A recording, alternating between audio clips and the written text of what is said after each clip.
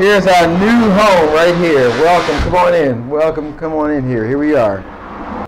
Here we are in the front section of this 21,000 square foot warehouse. This is the front section. There's about 5,700 square feet in this location here.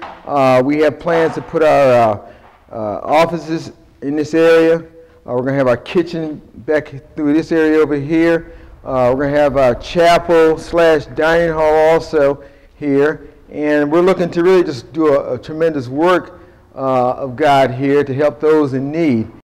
There'll be a lot of sweat equity involved in doing this whole project. But you know, the Bible says all things are possible through Him who strengthens us. Okay, folks, this is the second section of the building.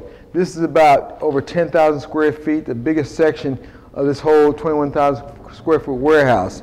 As you can see here, there's a lot of space here. We're looking to have a long-term program dormitory on the second level on this mezzanine right here.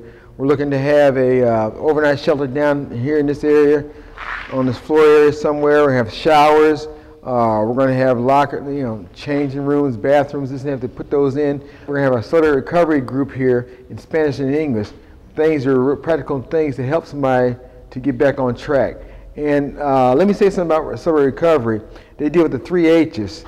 It's like a 12-step program, but it deals with 3 H's: hurts, habits, hang-ups.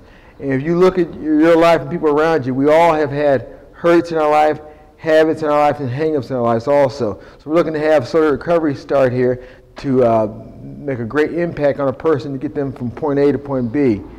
You've seen inside, you've heard our plans, and at this point, those who have been supporting us since we've been here in Hartford, we thank you. Thank you for your gifts, how big or small they've been. We appreciate that. We're asking for your help and support as we endeavor to make this whole thing happen. We need funds, we need your prayers, we need those helping hands. You give it a hammer, those expertise to make this whole thing happen, create this whole project. We need big gifts, we need small gifts, we need medium gifts. Any gift will do.